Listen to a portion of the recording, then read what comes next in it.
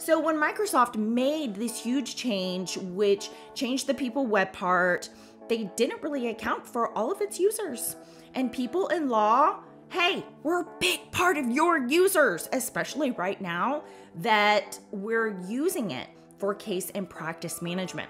What's up, YouTube? Welcome back to my channel. Thank you guys so much for joining me today, because today's video has been super long waited on, and that is the topic of contacts management when you're using Microsoft 365 as a case management, matter management, or practice management platform. Microsoft did us wrong, guys. They did a major update and they took away the people web part and how it worked with SharePoint. Before, we were uploading our information to the admin center and contacts. We were bringing through that information into SharePoint, and that information was available for all of our team members. But they did a major update in the back end of things. They broke it and it no longer works the way that it did. So as Microsoft 365 users, we're ready for this, right? We can pivot, because when we are working with technology that we own, with data that we control, then we have to be ready to pivot at any given moment. So if you want to know the answer to how you now deal with contacts management when you're working in SharePoint and Microsoft Teams, and you're really diving into that Microsoft 365 world, I'm gonna give you the answer and your solution in this video. All right, click thumbs up if you haven't. Subscribe, please. What are you waiting for? We want this information to get out there to the masses, especially something like this, because Microsoft, I'm going to call you out on this one later. So let's get right into it today. Let's dive into things today.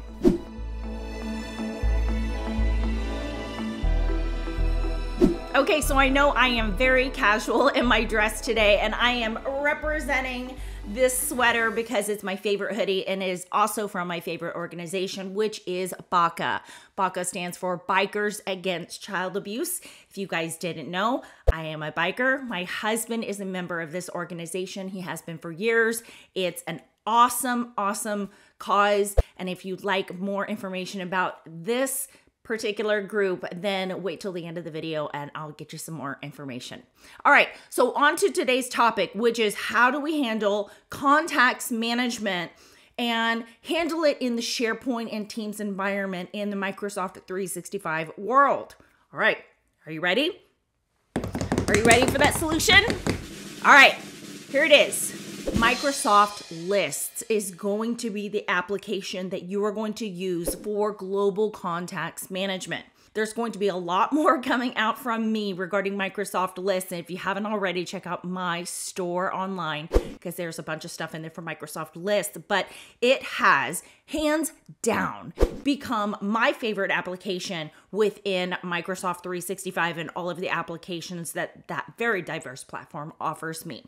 So when it comes to contacts management, remember what you were doing before. You were entering it into that admin center. You were bringing it through to that SharePoint site.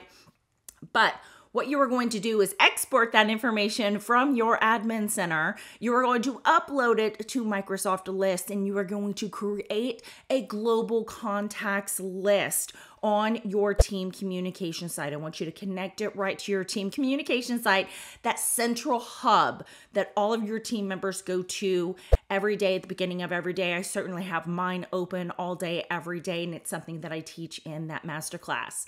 If you're interested in taking that masterclass, the link is below. So getting back to that global contacts list that is sitting on your team communication site, you can copy and paste from that list anytime you want to. You can search anything on that list. You can search across all of your lists. You can filter by, you can group by.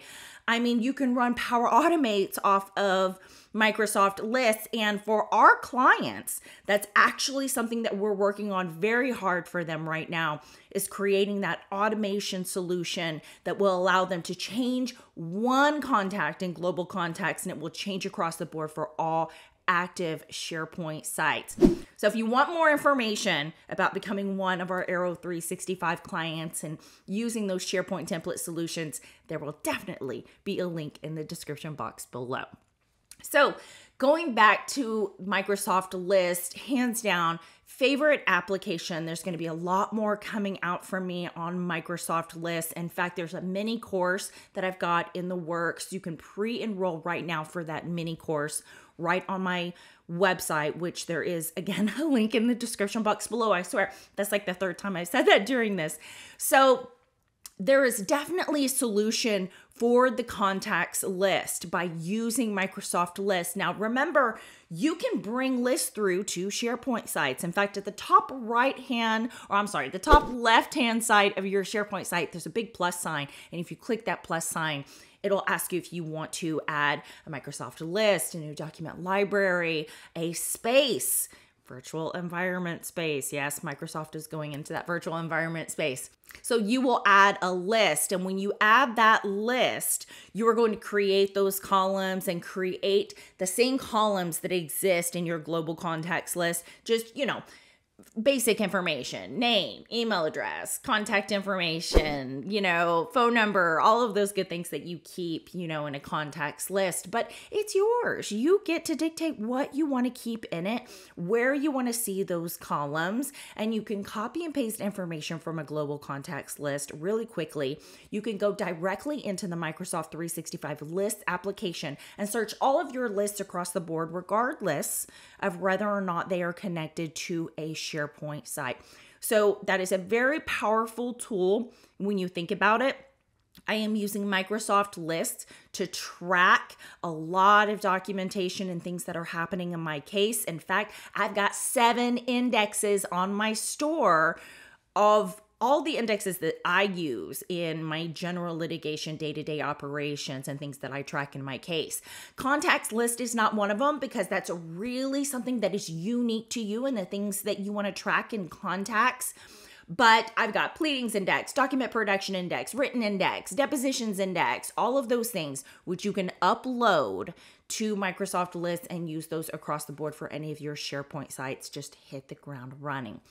So I know there's not a people web part anymore, but I encourage you to remove the people web part and instead add a list. And that's going to be your contacts list, and put that global contacts list inside that team communication site. And that is how you do it.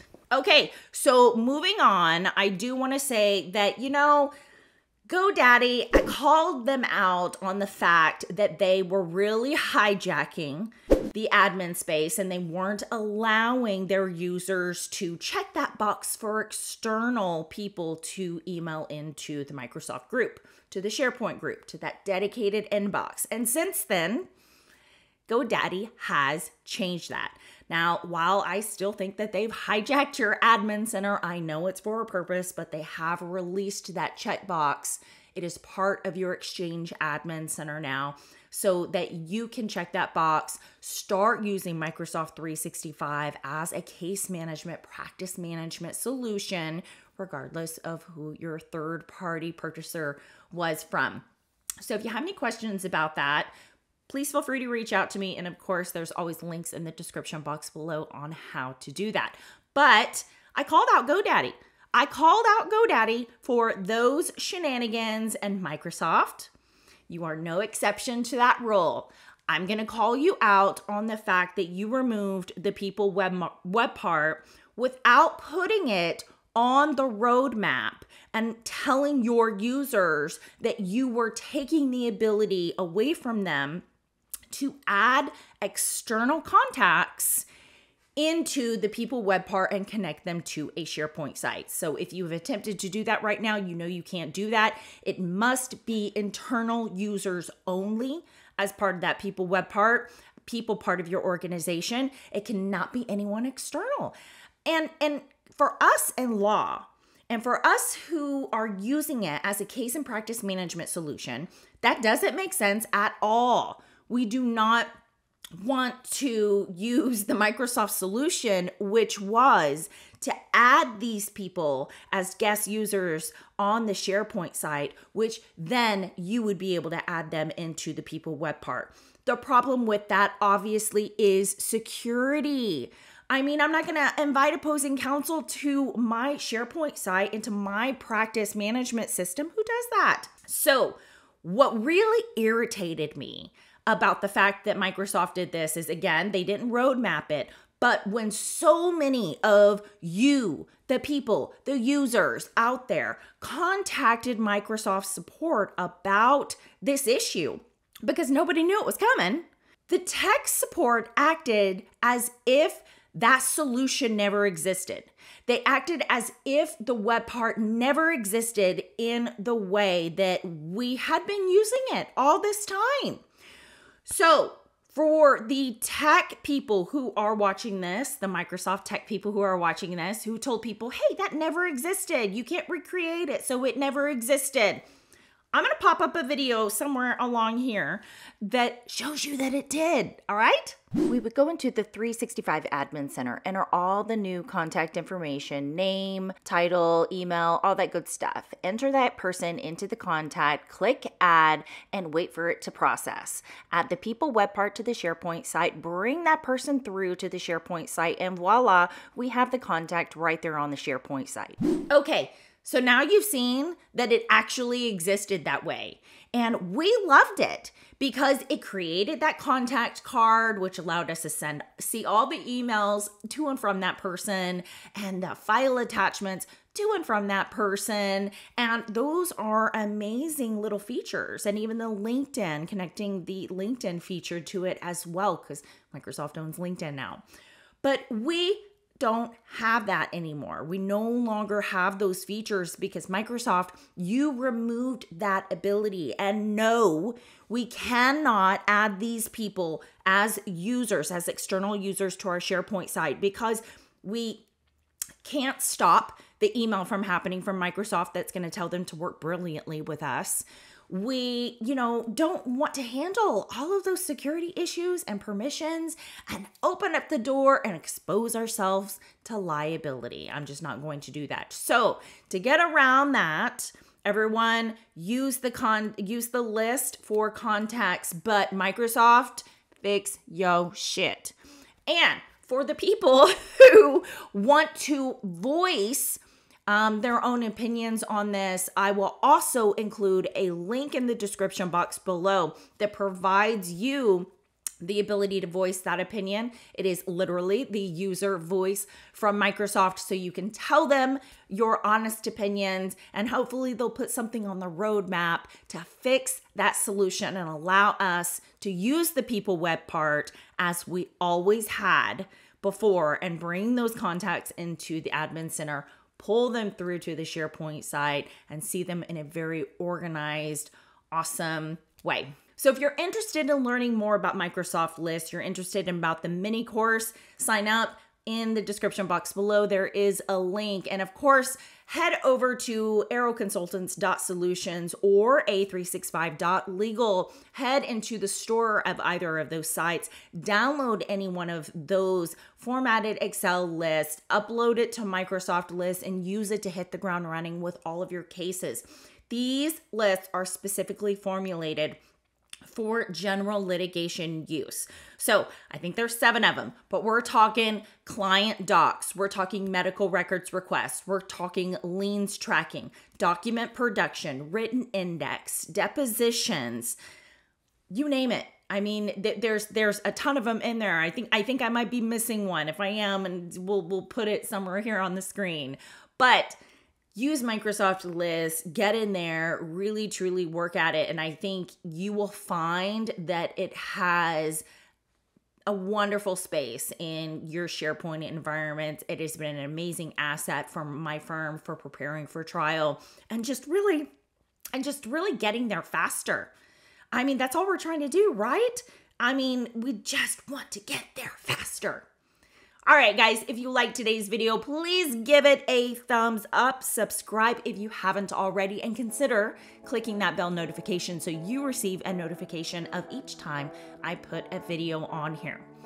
All right, again, this is the BACA organization. It is Bikers Against Child Abuse. I will link information in the description box below if you'd like to check out more information about that organization. And yes, you must be a biker.